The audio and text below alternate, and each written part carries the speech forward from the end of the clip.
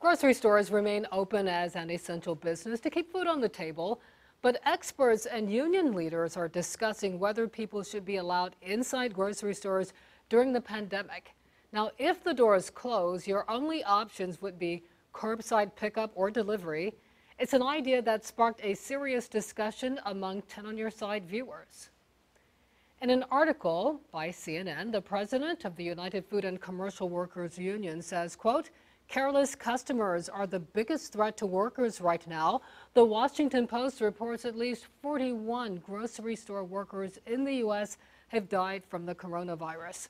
The union said 85% of its grocery store members reported customers are not practicing social distancing.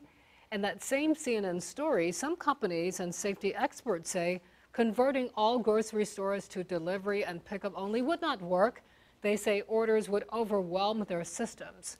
So 10 on Your Side reached out to Heritage Market, an independent store in Virginia Beach. The store is still allowing customers inside, but never more than 10 at a time.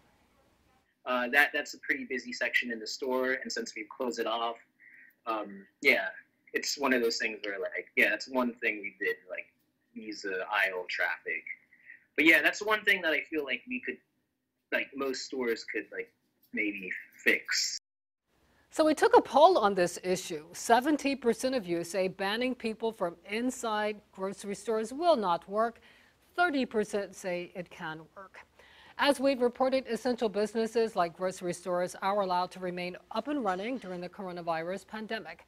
However, last week, the U.S. Labor Department recommended retailers, including grocery stores, start using curbside pickup or drive-through options.